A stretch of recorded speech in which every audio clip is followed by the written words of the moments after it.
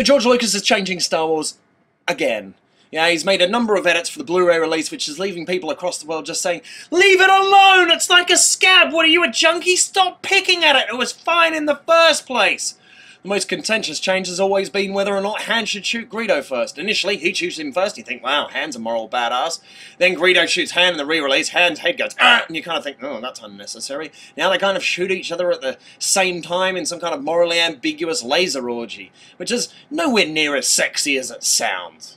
I just kind of feel like George Lucas gave birth to something 30 years ago, and we all fell in love with it. Now he keeps giving it plastic surgery every couple of years because he thinks that's what we want. It's not. We want Star Wars to age gracefully. We don't want to see it strutting around with a facelift and a pair of fake tits.